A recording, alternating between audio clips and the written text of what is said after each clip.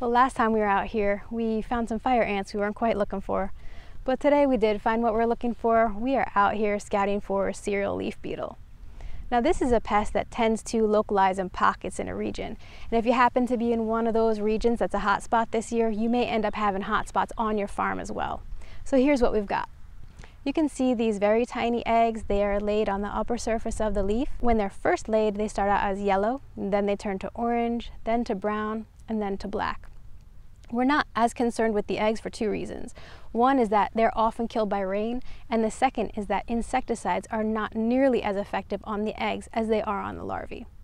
You can see the larvae here. We're way more concerned with these. The larger that they get and the higher up on the plant they feed is when they start to really impact yield. And we know that at this stage in the game, what we're really concerned with is just protecting that flag leaf to grain fill.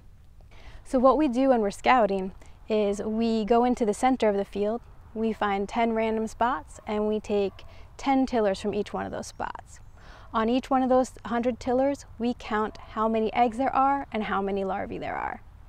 If we end up having more eggs than larvae, it's okay, we don't need to spray right now. We can come back and check again next week.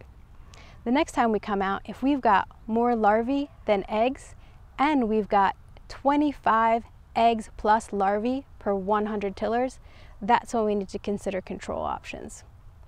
If your field is above the threshold of 25 eggs plus larvae per 100 tillers, you might want to consider watching the video in the link below.